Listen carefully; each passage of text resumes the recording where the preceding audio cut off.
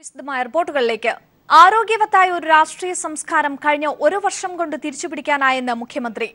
തെറ്റായി പ്രവർത്തിക്കുന്നവർക്ക് രാഷ്ട്രീയ രക്ഷകർത്താവ് ഉണ്ടാകില്ലെന്ന് ഉറപ്പാക്കാനായെന്നും പിണറായി വിജയൻ വ്യക്തമാക്കി. 36,000 പേർക്ക് ഒരു വർഷത്തിനകം നിയമനം നൽകി. എല്ലാവർക്കും വീടെന്ന വലിയ ലക്ഷ്യത്തിലേക്ക് നീങ്ങുന്നതായി മുഖ്യമന്ത്രി. സർക്കാരിന്റെ 1ാം വാർഷികാഘോഷത്തിന് മുന്നോടിയായി നടത്തിയ വാർത്താ സമ്മേളനത്തിലാണ് മുഖ്യമന്ത്രി ഇക്കാര്യങ്ങൾ പറഞ്ഞത്. വിവരങ്ങളുമായി ഷീജ ചേരുകയാണ്. ഷീജ, വിവരങ്ങൾ.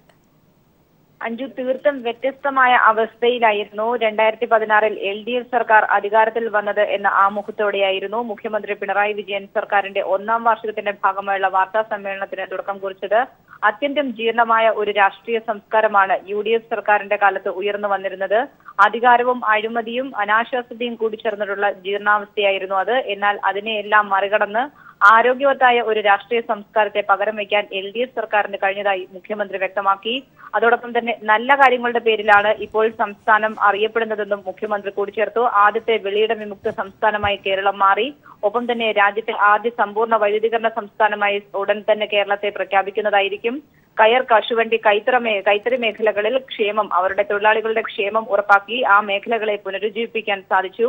ഒപ്പം തന്നെ ഏറ്റവും വലിയ നേട്ടം എന്ന് പറയാനുള്ളത് ക്ഷേമ പെൻഷനുകളുടെ കാര്യത്തിലാണ്. ക്ഷേമ പെൻഷനുകളുടെ കാര്യത്തിൽ 1,900 രൂപ കുടിശ്ശിക ഉൾപ്പെടെ 5,100 കോടി രൂപയാണ് ഇത്തരത്തിൽ ക്ഷേമ പെൻഷനുകൾ കുടിശ്ശിക തീർത്ത് പൂർണ്ണമായും വിതരണം ചെയ്യാനായി സർക്കാർ ചെലവിട്ടത്. ഒപ്പം തന്നെ വിദ്യാർത്ഥികൾക്ക് കൈത്തറിയിലൂടെ യൂണിഫോം നൽകിക്കൊണ്ട് കൈത്തറി മേഖലയ്ക്കും ആശ്വാസം സർക്കാർ നൽകി. ഗെയിൽ പൈപ്പ് ലൈൻ പദ്ധതി സർക്കാർ പ്രധാനമായും വലിയ വെല്ലുവിളി നേരിട്ടതായിരുന്നു. ഗെയിൽ പൈപ്പ് ലൈൻ പദ്ധതി വലിയ എതിർപ്പുകൾ ഉയർന്നിരുന്നു. എന്നാൽ അതിനെയെല്ലാം മറികടന്നുകൊണ്ട് സർക്കാരിന് മുന്നോട്ട് പോകാനായി. ഇത്തരത്തിൽ സർക്കാർ കിഫ്ബിയിലൂടെയും സർക്കാർ വലിയ വിഭവ സമാഹരണത്തിനാണ് തുടക്കം കുറിച്ചിരിക്കുന്നത്. ഒപ്പം തന്നെ തീരദേശം മലയോര ഹൈവേകളുടെ കാര്യത്തിലും സർക്കാരിന് വലിയ തോതിൽ മുന്നോട്ട് പോകാൻ സാധിച്ചു. പശ്ചാത്തല സൗകര്യ വികസനത്തിന്റെ കാര്യത്തിലും സർക്കാരിന് എതിർപ്പുകളും വിവാദങ്ങളും കാരണം മുന്നോട്ട് പോകാൻ കഴിയാത്തൊരു സാഹചര്യമായിരുന്നു സർക്കാർ അധികാരത്തിൽ ഏറുമ്പോൾ ഉണ്ടായിരുന്നത്. എന്നാൽ അതിനെല്ലാം മറികടന്ന് വലിയ തോതിൽ സംസ്ഥാന സർക്കാരിന് മുന്നോട്ട് പോകാൻ സാധിച്ചിട്ടുണ്ടെന്നും മുഖ്യമന്ത്രി വ്യക്തമാക്കി. മറ്റൊന്ന്, ഇത്തരത്തിൽ സംസ്ഥാന സർക്കാർ ചെയ്തിട്ടുള്ള കാര്യങ്ങൾ മുഖ്യമന്ത്രി വാർത്താ സമ്മേളനത്തിൽ വ്യക്തമാക്കി. ഈ സാഹചര്യത്തിൽ അഴിമതിയുടെ കാര്യത്തിലുള്ള സർക്കാരിന്റെ നിലപാടും മുഖ്യമന്ത്രി വ്യക്തമാക്കി. അഴിമതിയുമായി ബന്ധപ്പെട്ടുള്ള ഒരു വിഷയങ്ങളും സർക്കാരുമായി ബന്ധപ്പെട്ട് ഉയർന്നു വന്നിട്ടില്ല. അത്തരത്തിൽ ഒരു വിഷയവും ഇല്ലാത്തതുകൊണ്ട് തന്നെ സർക്കാർ ചെയ്ത സൽപ്രവൃത്തികളുടെ കാര്യത്തിൽ തന്നെയാണ് LDF സർക്കാർ അറിയപ്പെടുക. എന്നാൽ കഴിഞ്ഞ സർക്കാരിന്റെ കാലത്ത് ഒരു തരത്തിലുള്ള അഴിമതി ആരോപണവും സർക്കാരിനെ ബാധിക്കില്ലെന്നും മുഖ്യമന്ത്രി വ്യക്തമാക്കി. കഴിഞ്ഞ സർക്കാരിന്റെ കാലത്ത് ഉയർന്നു വന്നിട്ടുള്ള ബാർക്കോഴ, സോളാർ കേസ് ഉൾപ്പെടെയുള്ള വിഷയങ്ങൾ മാധ്യമപ്രവർത്തകർ ചോദിച്ചു.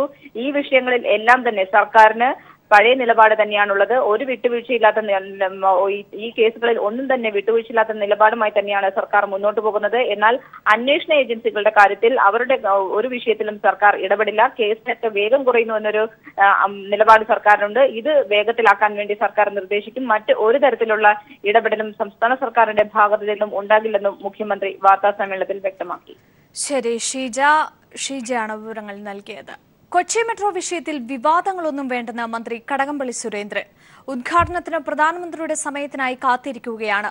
പ്രധാനമന്ത്രി അസൗകര്യം അറിയിച്ചാൽ മുഖ്യമന്ത്രി ഉദ്ഘാടനം ചെയ്യും. മറ്റ് ദക്ഷിണേന്ത്യൻ സംസ്ഥാനങ്ങളിൽ മെട്രോ ഉദ്ഘാടനം അതത് മുഖ്യമന്ത്രിമാർ നിർവഹിച്ചിട്ടുണ്ടെന്നും കടകംപള്ളി സുരേന്ദ്രൻ കോഴിക്കോട്ട് പറഞ്ഞു. ഞാൻ പത്രസമ്മേളനത്തിൽ കൃത്യമായി പറഞ്ഞിരുന്നു, പ്രധാനമന്ത്രിക്ക് വേണ്ടിയിട്ട് നമ്മൾ കാത്തിരിക്കുകയാണ്. പ്രധാനമന്ത്രി ഡേറ്റ് കിട്ടിയാൽ മെട്രോയുടെ ഉദ്ഘാടനം നടത്താനായിട്ട് സാധിക്കും. ആവർത്തിച്ചുള്ള ചോദ്യത്തിനൊരു മറുപടി പറയുകയായിരുന്നു. ആവർത്തിച്ച് പത്രക്കാരുടെ ഭാഗത്തുനിന്ന് ചോദ്യം വന്നു, പ്രധാനമന്ത്രി ഈ ദിവസങ്ങളിലൊന്നുമില്ല, വരുന്ന കുറച്ച് ദിവസം തുടർച്ചയായിട്ടുണ്ടാവില്ല, എന്താ ചെയ്യാന്ന് ചോദിച്ചാൽ ഇപ്പോഴും എനിക്ക് പറയാനുള്ള മറുപടി അത് തന്നെയാണ്. പ്രധാനമന്ത്രി വരില്ല എന്ന് ഉറപ്പായാൽ ബഹുമാനപ്പെട്ട മുഖ്യമന്ത്രി ആ കർത്തവ്യം നിർവഹിക്കും. അക്കാര്യത്തിൽ ഒരു സംശയമില്ല. അത് ഞാൻ ഇന്നലെയും പറഞ്ഞു. അതിനകത്തൊരു ആശങ്കയും സംശയം ഉണ്ടാകേണ്ട കാര്യമില്ല. ഇവിടെ ദക്ഷിണേന്ത്യയിലെ മിക്കവാറുമുള്ള എല്ലാ മെട്രോകളും ഉദ്ഘാടനം ചെയ്ത് മുഖ്യമന്ത്രിമാർ തന്നെയാണ്, കേന്ദ്രമന്ത്രിമാരുടെ സാന്നിധ്യത്തിൽ. ഇപ്പോൾ ഈ അടുത്ത കാലത്ത് ബാംഗ്ലൂരിലെ ഒരു മെട്രോ ഉദ്ഘാടനം ചെയ്തത് കർണാടക മുഖ്യമന്ത്രിയാണ്.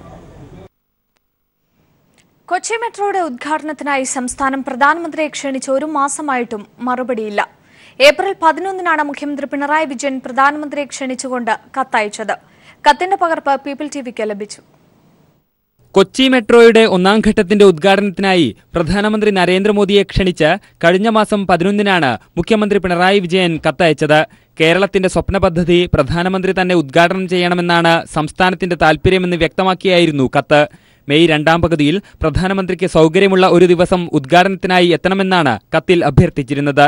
എന്നാൽ മെയ് 2-ാം പകുതിയായിട്ടും പ്രധാനമന്ത്രിയുടെ ഓഫീസ് കത്തിന് മറുപടി നൽകിയിട്ടില്ല. അതിനാൽ ഉദ്ഘാടന തീയതിയും തീരുമാനിക്കാനായില്ല. പ്രധാനമന്ത്രിയുടെ ഓഫീസുമായി നിരന്തരം ബന്ധപ്പെട്ടുകൊണ്ടിരിക്കുകയാണെന്ന് മുഖ്യമന്ത്രി പറഞ്ഞു. ഏതോ തെറ്റിദ്ധാരണയുടെ ഭാഗമായിട്ടാണ് ഈ 30-ന് ഉദ്ഘാടനം നടത്താൻ തീരുമാനിച്ചിരിക്കുന്നു എന്ന് പറയുന്നത്. അങ്ങനെയൊരു തീയതി നിശ്ചയിച്ചിട്ടില്ല. പ്രധാനമന്ത്രിയുടെ തീയതിക്ക് വേണ്ടി കാത്തു നിൽക്കുകയാണ്. അതല്ലെങ്കിൽ പ്രധാനമന്ത്രി ഇല്ല എന്ന് പറയണം, വേറെ അന്നേരം ആലോചിക്കും. ഇപ്പോൾ ഒരു തീയതിയും ആലോചിച്ചിട്ടില്ല. കേന്ദ്ര നഗരവികസന മന്ത്രിയെയും ഉദ്ഘാടനത്തിന് ക്ഷണിച്ച് സംസ്ഥാനം കത്തയച്ചിരുന്നു. ഈ കത്തിനും മറുപടി ലഭിച്ചിട്ടില്ല. ചെന്നൈ മെട്രോയുടെ 3 ഘട്ടവും ബാംഗ്ലൂർ മെട്രോയും അവിടുത്തെ മുഖ്യമന്ത്രിമാരാണ് ഉദ്ഘാടനം ചെയ്തിരുന്നത്. എന്നാൽ ഇവിടെ മെട്രോ കുതിക്കാൻ എല്ലാ തയ്യാറെടുപ്പുകളും പൂർത്തിയായിട്ടും ഉദ്ഘാടനത്തിനായി കേരളം പ്രധാനമന്ത്രിയെ കാത്തിരിക്കുകയാണ്. News bureau, Thiruvananthapuram.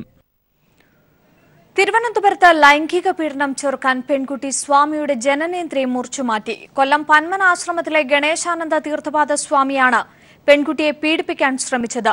പ്രതിക്ക് ഒത്താശ നൽകിയ പെൺകുട്ടിയുടെ അമ്മയെയും കസ്റ്റഡിയിലെടുത്തു. ഇരുവർക്കുമെതിരെ പോക്സോ നിയമപ്രകാരം കേസെടുത്തു. വിവരങ്ങളുമായി ജിതിൻ ചന്ദ്രൻ ചേരുകയാണ്. ജിതിൻ, അന്വേഷണം ഏത് ഗതിക്കാണ് നീങ്ങുന്നത്? മറ്റു വിവരങ്ങൾ?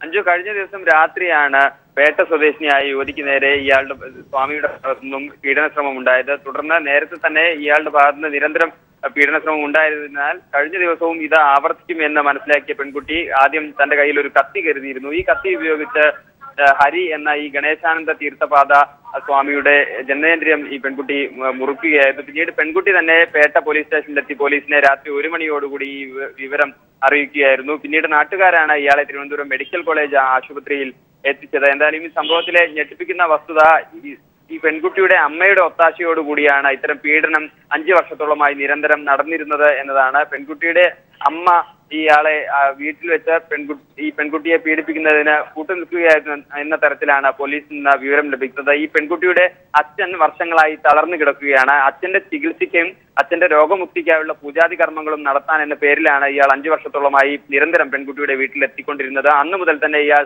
പെൺകുട്ടിയുടെ അമ്മയുമായി ബന്ധം സ്ഥാപിക്കുകയും പിന്നീട് പെൺകുട്ടിയെ പീഡിപ്പിച്ചു തുടങ്ങുകയുമായിരുന്നു എന്നാണ് പോലീസിൽ നിന്ന് ലഭിച്ച വിവരം. ഈ പീഡനം നിരന്തരം ആവർത്തിക്കപ്പെട്ടപ്പോഴാണ് ഒടുവിൽ ഈ പെൺകുട്ടി പ്രതികരിക്കുകയും പ്രതിരോധിക്കുകയും ചെയ്തിരിക്കുന്നത്. എന്തായാലും ഇയാൾക്കെതിരെ ഇപ്പോൾ പോക്സോ നിയമപ്രകാരവും പീഡനത്തിനും പോലീസ് കേസെടുത്തിട്ടുണ്ട്.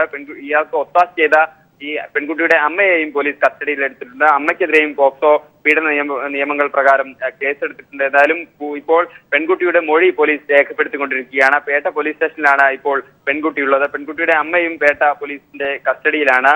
ഒപ്പം ഈ സ്വാമിയിൽ നിന്നുള്ള പ്രാഥമിക ചോദ്യം ചെയ്യൽ മാത്രമാണ് ഇപ്പോൾ പോലീസിന് നടത്താനായത്. പ്രാഥമിക ചോദ്യം ചെയ്യലിൽ താൻ സ്വയം തന്നെ മുറിവേൽപ്പിച്ചതാണ് എന്ന കാര്യമാണ് ഇയാൾ പോലീസിനോട് പറഞ്ഞിരിക്കുന്നത്. എന്നാൽ ഇത് പോലീസ് വിശ്വാസത്തിലെടുത്തിട്ടില്ല. പീഡനം നടന്നിട്ടില്ല എന്ന് തെറ്റിദ്ധരിപ്പിക്കുന്നതിന് വേണ്ടിയാണ് പോലീസിന് മുന്നിൽ ഇയാൾ ഇത്തരത്തിൽ വിവരം നൽകിയത് എന്ന നിഗമനത്തിലാണ് പോലീസ് ഉള്ളത്. എന്തായാലും കൂടുതൽ ചോദ്യം ചെയ്യലുകൾക്കും മൊഴി രേഖപ്പെടുത്തലുകൾക്കും ശേഷം കാര്യങ്ങളിൽ കൂടുതൽ വ്യക്തത വരുമെന്നാണ് പ്രതീക്ഷിക്കുന്നത്.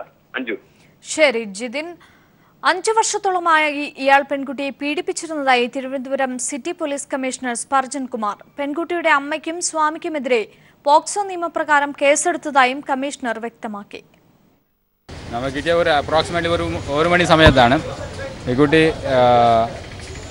പീഡിപ്പിച്ച സമയത്ത് അവിടെയുള്ള കത്തി വെച്ചിട്ട് പ്രൈവറ്റ് പാർട്ട് കട്ട് ചെയ്ത ശേഷം പിന്നെ അവിടെ നിന്ന് ഓടി പോലീസ് സ്റ്റേഷനിൽ വിഷയം അറിയിച്ച് പോലീസ് സ്റ്റേഷനിലേക്ക് വന്നു. അതാണ്. അതിനുശേഷം ഇപ്പോൾ നമ്മൾ ഡീറ്റെയിൽ ആയിട്ട് സ്റ്റേറ്റ്മെൻറ്റ് എടുക്കുന്നുണ്ട്. എടുത്ത ശേഷം ബാക്കി കാര്യങ്ങളെല്ലാം നമ്മൾ ചെയ്യും. സംഗതികളെല്ലാം എന്താണ് നടന്നത് അതെല്ലാം ഡീറ്റെയിൽ ആയിട്ട് സ്റ്റേറ്റ്മെൻറ്റ് എടുത്തിട്ടുണ്ട്. ഇപ്പോൾ FIR ഡ്രാഫ്റ്റിംഗ് സ്റ്റേജിലാണ്. FIR കംപ്ലീറ്റ് ആവും. അത് കംപ്ലീറ്റ് ചെയ്ത ശേഷം ബാക്കി എല്ലാ കാര്യങ്ങളും 11ാം ക്ലാസ് പഠിക്കുന്ന സമയത്താണ് പരിചയപ്പെടുന്നത്. അതിനുശേഷമാണ് വീട്ടിലേക്ക് ഇടയ്ക്കിടയ്ക്ക് വരാറുണ്ട്. അതനുസരിച്ചാണ് കാര്യങ്ങൾ. ഇപ്പോൾ പോക്സോ കേസ് പിന്നെ റേപ്പ് കേസ് നമ്മളാണ് ഉള്ളത്. സ്വാമി ഗണേശാനന്ദ തീർത്ഥപാദ കോട്ടയം വാഴൂർ ആശ്രമവും സന്ദർശിക്കാറുണ്ടായിരുന്നതായി വിവരങ്ങൾ ലഭിക്കുന്നു. കൂടുതൽ വിശദാംശങ്ങൾ പ്രശാന്ത് നൽകും. പ്രശാന്ത്, ഇയാളെ പറ്റി ആശ്രമത്തിൽ നിന്ന് ലഭിക്കുന്ന വിവരങ്ങൾ എന്താണ്? സ്വഭാവ ദൂഷ്യമുള്ള ഒരാളാണോ? മറ്റു വിവരങ്ങൾ എന്തൊക്കെയാണ്? ഗണേശാനന്ദ തീർത്ഥപാത കോട്ടയം ജില്ലയിലെ വാഴൂർ കേന്ദ്രീകരിച്ചുള്ള ആശ്രമത്തിൽ എത്തിയിരുന്നു എന്നാണ് ഇവിടുത്തെ അധികൃതർ പറഞ്ഞിരുന്നത്. എന്നാൽ മിക്കവാറും അദ്ദേഹം ഇവിടെ സന്ദർശിക്കാറുണ്ടായിരുന്നു എന്നും വ്യക്തമാക്കിയിരുന്നു. എന്നാൽ ഏറ്റവും ഒടുവിൽ എപ്പോഴാണ് എത്തിയത് എന്ന ചോദ്യത്തിന് അധികൃതർ ഉത്തരം നൽകിയിട്ടില്ല. അത് മറന്നു പോയി അല്ലെങ്കിൽ അത് ഓർക്കുന്ന രീതിയിലായിരുന്നു അവരുടെ പ്രതികരണം.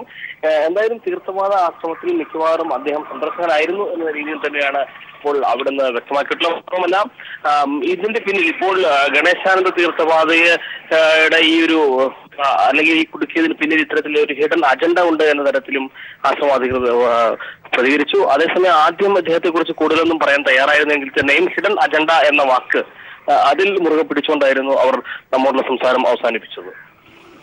ശരി, ടി.പി. പ്രശാന്താണ് വിവരങ്ങൾ നൽകിയത്. പീഡിപ്പിക്കാൻ ശ്രമിച്ച ആളുടെ ജനനേന്ദ്രിയം മുറിച്ച സംഭവത്തിൽ പെൺകുട്ടിയെ അഭിനന്ദിച്ച മുഖ്യമന്ത്രി പിണറായി വിജയൻ. ലൈംഗിക പീഡനം തടയാൻ പെൺകുട്ടി ചെയ്തത് ധീരമായ നടപടിയാണെന്ന് മുഖ്യമന്ത്രി വ്യക്തമാക്കി. നല്ല ഉദാത്തമായ ഒരു കാര്യമാണ്, അത് നല്ല ധീരമായ നടപടിയാണ്, അതിനകത്തൊരു സംശയമില്ല. അത് എല്ലാ ശക്തമായ നടപടി ഉണ്ടായല്ലോ, അതിന് പിന്തുണ കൊടുക്കാതല്ലാതെ വേറെ ഒന്നും ഉണ്ടാകത്തില്ല. സി.കെ. വിനീതിനെ സർവീസിൽ തിരിച്ചെടുക്കണമെന്നാവശ്യപ്പെട്ട് കേന്ദ്രത്തിന് കത്ത് നൽകുമെന്ന് മന്ത്രി എ.സി. മൊയ്തീൻ. അനുകൂല തീരുമാനമുണ്ടായില്ലെങ്കിൽ സംസ്ഥാന സർക്കാർ ജോലി നൽകും. ഇക്കാര്യം മുഖ്യമന്ത്രിയുമായി ചർച്ച ചെയ്തതായി മന്ത്രി വ്യക്തമാക്കി. അത് ഞങ്ങൾ ആലോചിക്കും. കേന്ദ്ര ഗവൺമെന്റ് തീരുമാനം വരട്ടെ.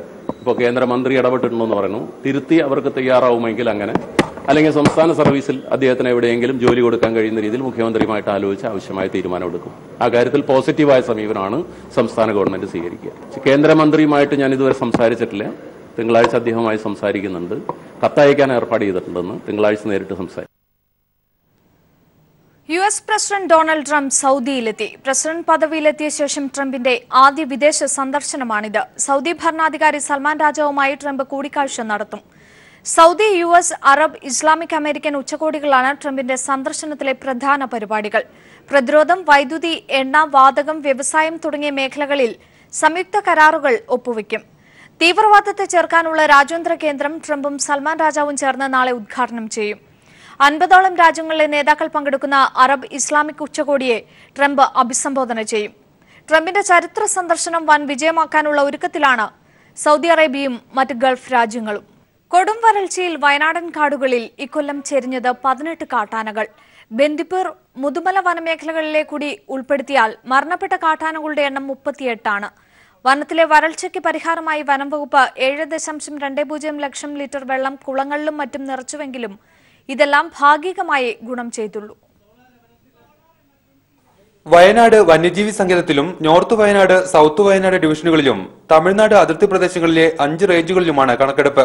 ഇതിന്റെ ഭാഗമായി കണക്കെടുപ്പ് നിരീക്ഷിക്കുന്നതിനായി Indian project elephant director R.R. Srivastava, കേന്ദ്ര വനം പരിസ്ഥിതി മന്ത്രാലയം joint director Roy P Thomas എന്നിവർ വയനാട് വന്യജീവി സങ്കേതത്തിലെത്തി. This exercise is already over. Field exercise is over for the northeastern India. For the eastern India also it is over. So, and this is the southern this is in progress. And I think next week, that is 23 to 27, we will be conducting for northern India, and then we will collect the figures and work out. Maybe by July or August we should be able to come up with a result and bring our report.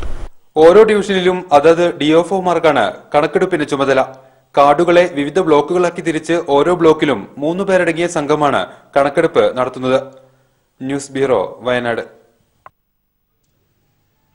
Ahalya ദേശീയ നൃത്തോത്സവത്തിന് പാലക്കാട് വാളയാർ അഹല്യ ക്യാമ്പസിൽ തുടക്കമായി. മുദ്ര നൃത്തോത്സവത്തിന്റെ ഉദ്ഘാടനം ജില്ലാ collector P. Marykutty നിർവഹിച്ചു. ചടങ്ങിൽ Coimbatore Arya Vaidya pharmacy manager Padmashri Krishnakumar, IIT Palakkad director P.B. Sunilkumar, Ahalya managing trustee Ajith Prasad, heritage village director R.V.K. Varma എന്നിവർ പങ്കെടുത്തു. തുടർന്ന് നടൻ വിനീതും സംഘവും അവതരിപ്പിച്ച സെമി ക്ലാസിക്കൽ നൃത്തം അരങ്ങേറി. 9 ദിവസങ്ങളായി നടക്കുന്ന പരിപാടിയിൽ ചലച്ചിത്ര താരങ്ങളായ ശോഭന, ആശാ ശരത് തുടങ്ങി നിരവധി പ്രമുഖർ പരിപാടികൾ അവതരിപ്പിക്കും.